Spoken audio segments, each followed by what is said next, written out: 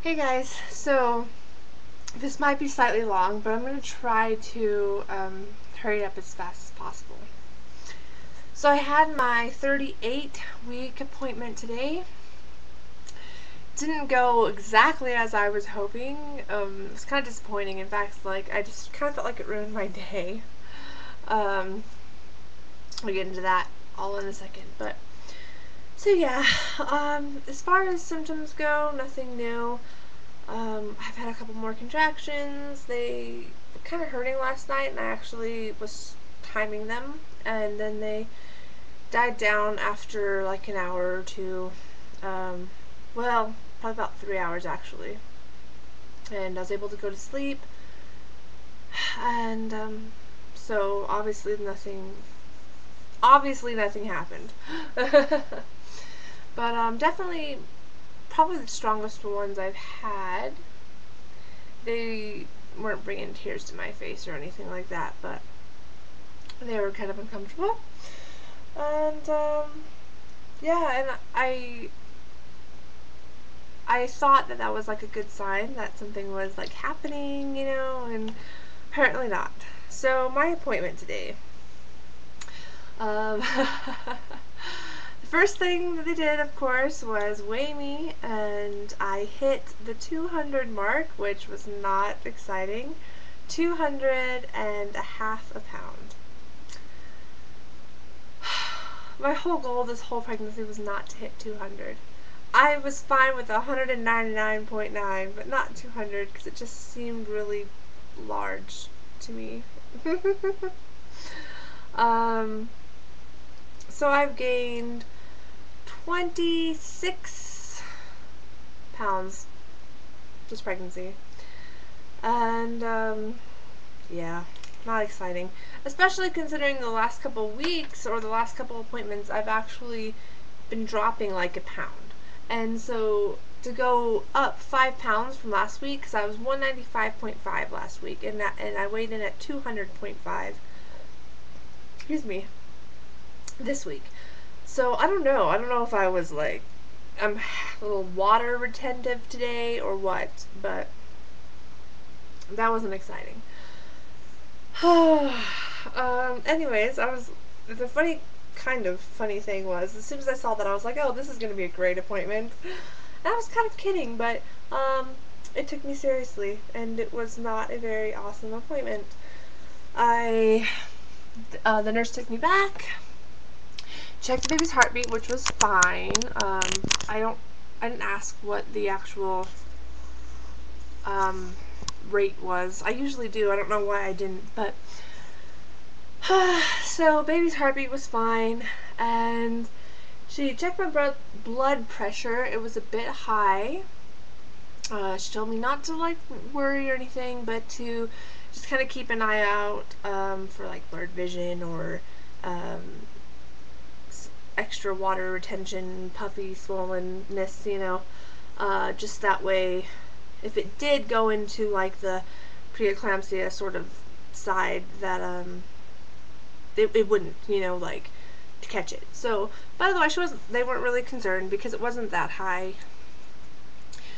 So that was that. Then she measured my stomach, and my stomach, for the very first time since I've been pregnant, measured right on. I measured 38 weeks today, so, I guess that wasn't horrible. I mean, either way, really, it wasn't a big deal, but anyways, so then she left me, the doctor came in, and he's like, I have to admit, I was kind of surprised that you weren't dilated at all last time. He's like, I don't want to get your hopes up, but I'm sure something will be, happening this time. And I was like, thank gosh. He asked me if I wanted him to go ahead and kind of stretch out my cervix if it was dilated, and I said, sure, go ahead, and laid me back, and he's like, okay, pressure, just like last time, and I was ready for it this time, so it didn't hurt quite as bad, but it took a second, and he kind of moved around and shifted, and then he had me shift a little bit, and he was like, wow, your cervix is really far up there. Like, he could barely reach it. Finally, he got it, and it's still completely closed. he says it's thinned out a little bit more. It went from 50 to like 70%, and that's like the only progress I've made. It's not, I'm not dilated at all, he said. And it's really disappointing because I was for sure I had lost some mucus plug last, well, a couple days ago when I was telling you guys about that, and obviously I haven't because you can't lose it if you're not dilated. So, yeah, that's a bummer. So I was kind of disappointed, but I was like, well, whatever. I'm getting induced next week anyway, so it's not going to be a huge deal. And then I found out that it kind of was. The next thing he did, I asked him to feel around and kind of see how big baby was. And he felt my stomach and kind of smiled and was like, "Hey, this is good." And I was like, "Well, what?" And he said he had slowed down. He wasn't as big as he had, or as bigger. He's been measuring like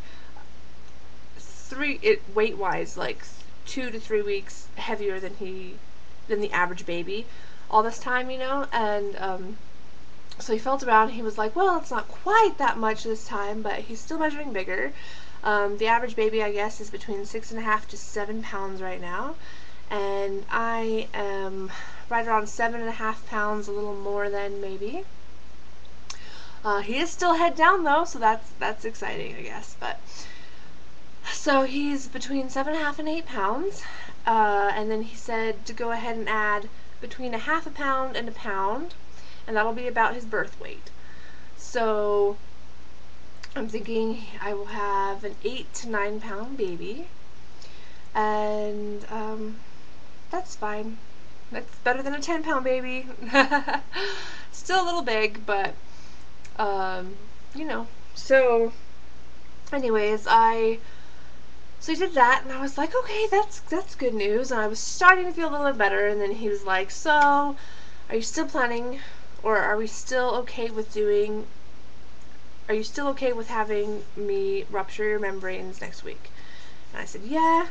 And he said, since Cody has slowed down a bit growing, he said he'd feel okay with letting me go until my due date. He wouldn't let me really go past that because then we really would be having a 10-pound baby.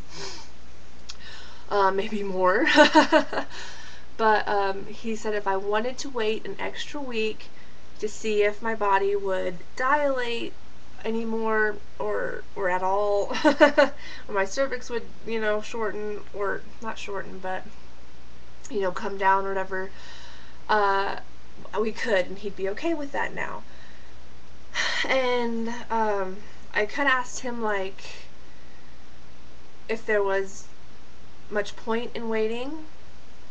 He told me if he had to guess, judging by how I am right now, and that I've made, like, pretty much zero progress in the last week, he would guess that not only would I meet my due date if I were to hold off, but I would probably go in overdue. He says, and he told me, he was like, I can't say this for sure, but I honestly wouldn't be surprised if you just never went into labor naturally. And he couldn't really tell me why, as far as, like, it's nothing broken with me. I'm just not dilating or doing anything. So, it's weird. It's probably, like, nothing really major, but it's got me kind of, like, a little bummed, a little down, because I feel like, I don't know, I just feel like I'm broken or something, like I'm not working like I should be. I've met multiple girls on a site that I go to, I've mentioned it before, that are due the same day I am, and they, first baby, second babies, I know it's different with the second one, but even just the ones that were having their first have either already had them, or they are, like 3 centimeters dilated, and they're like almost all the way effaced, and I don't know. So I just feel like I'm kind of broken or something. Like, oh, because nothing's happening. And he was like, wow, I'm sorry. And so he gave me a couple choices, and this is gonna end up being a two-parter, it looks like. Sorry. So he gave me a couple choices as far as if we go ahead with the induction on Wednesday, which I told him we might as well because I figure I could wait another week and then it's just putting off an induction, you know? I mean, I guess in that extra week I could miraculously, like, do something, but if he's not expecting it, and I'm fine with doing it at 38 weeks. I feel like the baby will be, or 39 weeks, the baby will be healthy. It's only a week sooner than my due date and stuff. So, I've told him that we'll go ahead and do it, and he's given me two choices as far as the induction and the dilating and everything goes. And I'll go ahead and stop this and start it uploading, and then I will finish in part 2. So stay tuned.